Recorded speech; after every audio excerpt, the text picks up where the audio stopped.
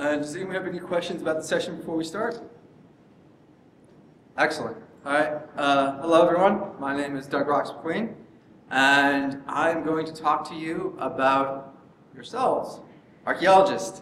So I gather a lot of statistics on what we do, how we do it, how much we get paid, stuff like that. So that is this presentation. Some of you might be familiar with this. The American Archaeologist came out, well, now happened about 21 years ago, 1994. Large survey of archaeologists in the Americas, primarily North America. It's done by the SAA. Gathered all sorts of detail. We've been using it pretty much since then. Told us ages, told us how much we made, told us what sort of professions we were in, what we did. Lots of information. Since then, lots of other countries have copied this. So on your guys' left is basically a similar survey done in Australia. So they've been doing that since the 1990s, gathering data every couple of years, finding out how many archaeologists work in Australia, where they work, what they do, how much they make. On your right is Japan. So you can kind of see archaeology in Japan. That's how much money was spent, how many archaeologists there are. It hasn't been going well there since 1997. But other countries have been doing these sort of statistical gathering surveys.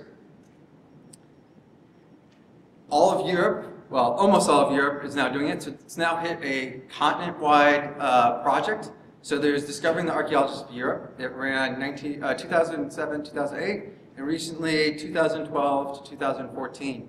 So most of the countries in Europe now have data. You can now compare similar questions across all these different countries. You can look at how archaeologists working in the Czech Republic compared to archaeologists working in the UK. Lots of data, finding out all sorts of stuff. And we haven't done anything. We started this 20 years ago and haven't done a single thing since then.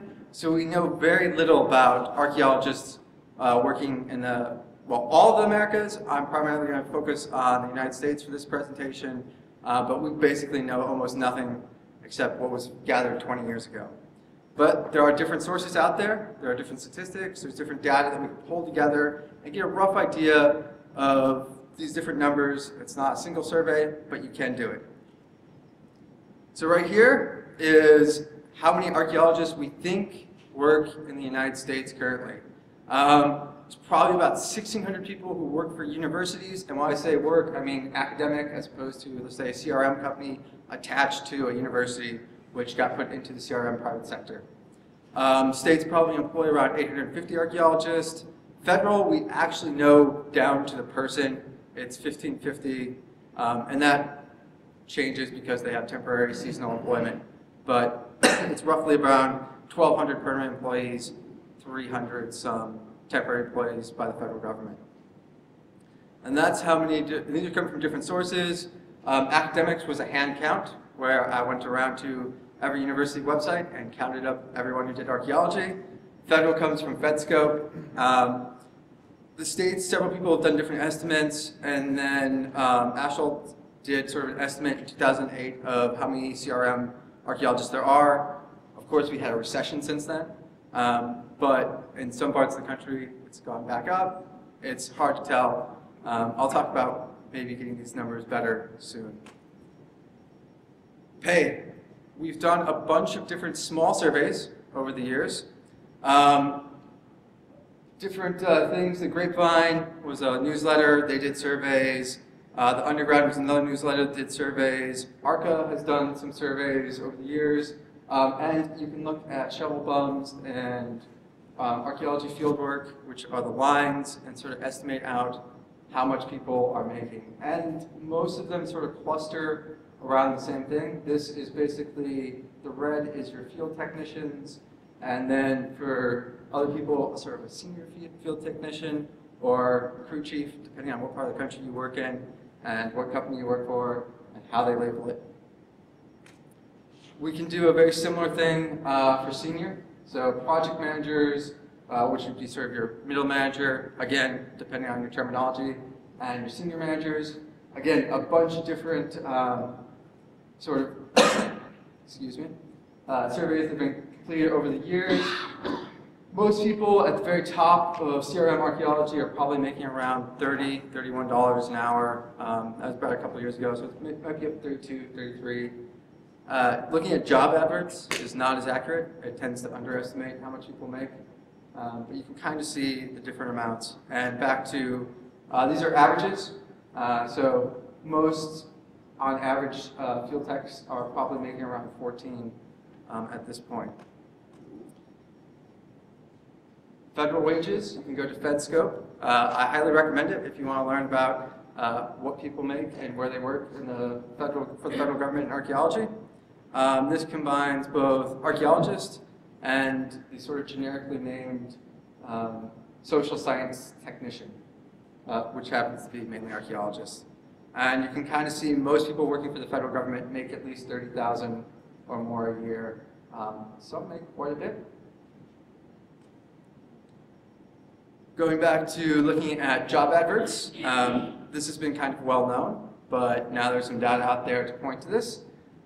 You make more money in the West. So if you have the chance to work and you would prefer a little bit more money that goes a little further, except in California, the West is probably the place to be. You'll make on average $1 or $2 more an hour in the Western United States than you will in the Eastern United States. And that includes places like New York, which is incredibly expensive, but you still make the same wages as the surrounding areas. This is sort of an estimate of how many archaeology degrees we've been putting out over the last couple of decades. There's two data sources. One comes from the American Anthropology Association, and one comes from the federal government, which is National Science Foundation, and they're a big agency for higher education statistics. You'll kind of notice the blue one is the AAA. I think that's overestimated because they take Canadian schools into that account, and so it pushes up a little bit. But you can kind of see that we're now putting out several thousand people every year with a BA in archaeology. Most people, it's anthropology with concentration archaeology. There's very few actually archaeology degrees, but we all know what we're talking about. And we're actually putting out several hundred PhDs and several hundred MAs or MScs, depending on how it's labeled. This is not really that important. This is just sort of how those numbers are gathered. There's been tons of surveys over the years looking at all of anthropology. You can basically figure out, archaeology makes up about 25% of jobs for academics, about 30% PhDs. We make up a much higher percentage of anthropology masters and a much lower percentage, probably around 20% of BAs and so forth. This is just different numbers. That's how I estimated those data back here. This is all anthropology, but converted off of those numbers. So 20% of anthropology degrees gets us an estimated number of archaeology degrees. And since the first PhD in 1894 given out at Harvard, this is the estimated number of PhDs that we've probably given out with a concentration in archaeology in that time. Masters, BAs, other degrees, which are sort of your 2-year degrees. There's not a lot of those.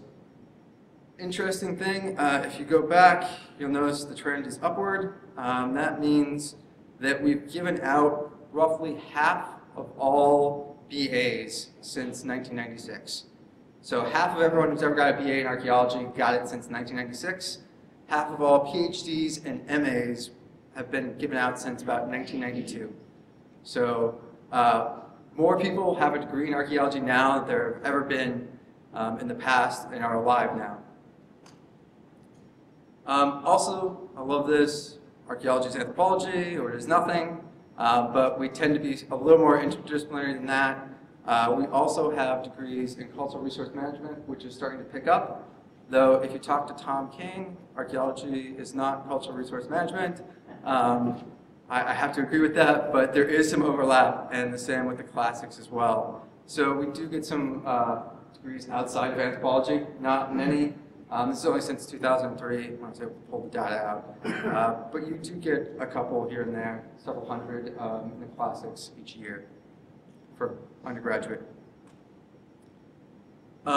This sort of gives you an idea of the distribution of basically academics working in archaeology throughout the US.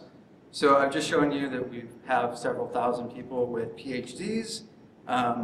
Many of them believe that they will be going on to a job in academia. This is sort of a breakdown of the years in which they got their PhD, and we're currently working in 2012. When you compare the number of PhDs to the number of jobs that are available, you pretty much have about an 18% chance with an archaeology PhD of getting a job in archaeology working in academia, and that's tenure track. There are many more adjunct jobs, which actually is worse than your chance of dying of cancer. So you have a better chance of dying of cancer than you do of getting a tenure track job. Those numbers are a bit off in that it includes all assistant professors, and I'm not sure how many people actually are successful to get tenure. Your chances might be slightly better of getting a tenure track job, but probably worse of actually getting tenure than getting cancer, which sort of brings me to the point of why we need these statistics. I think there's probably quite a few programs that kind of need to rethink how they're training our future PhDs. Possibly when you get a degree, you might need a mammogram or a colon check as well, because your chances of dying of cancer are much better. Sort of round this out, this is sort of different studies. So we've done a couple of surveys over the years, and they've gathered data on basically male and female archaeologists. And we're kind of getting to the part where we're getting about parity between men and women coming up in archaeology, and we haven't seen such a leaky pipeline as there used to be. The only unfortunate part is now there's about 60% of undergraduates are female, so those numbers should actually be much higher for women. But we are starting to see basically, and it would be great if we had a survey that could tell us exactly what these numbers are, but we are starting to see men and women equal out in working in archaeology coming up in the newest generation. Which brings me to, hopefully in the next year or two or three, we will have this data. The SAAs are putting together Discovering the Archaeologists of America, and so that is the Americas actually. It's supposed to be north and south, possibly happening sometime next year. It's been delayed a little bit, but soon we'll actually be able to tell most of this data. We'll be able to confirm it, look at it, and have a much better idea of what's going on with archaeology instead of sort of these numbers that I've grabbed from different places and put into this hodgepodge presentation. So ideally we'll have that. And potentially we might be looking at Discovering the Archaeologists of the World at some point.